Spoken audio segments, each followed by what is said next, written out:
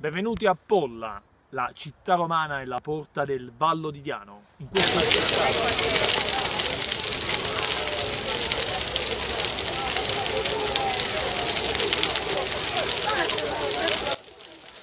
In questo video vi racconto una delle tradizioni popolari più belle e sentite del nostro territorio, la processione di Sant'Antuniello a Polla, onore al Santo, onore a Polla e ai Pollesi.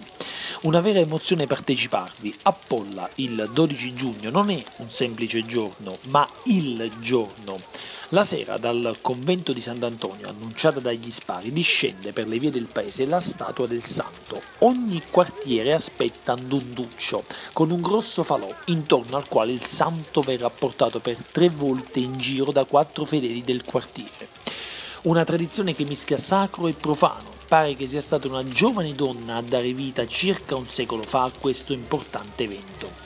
I quartieri si sfidano a fare il falò più bello, iniziando dalla mattina i preparativi. Gli uomini, nonni e bambini intenti a raccogliere la legna da ardere, mentre le donne a preparare le gustose pietanze. In attesa dell'arrivo di Donduccio, in ogni quartiere si mangia e si beve e si trascorre una serata all'insegna dell'allegria. Il paese per un giorno è tutto unito nel celebrare Sant'Antuniello. Dopo aver girato tutto il paese, arrivati nuovamente al convento, il santo verrà fatto entrare in maniera caratteristica e i tanti fedeli rimasti trascorreranno la nottata degustando cibo e buon vino. Alla fine verrà premiato il quartiere con il falò più bello e accogliente, una tradizione da vivere.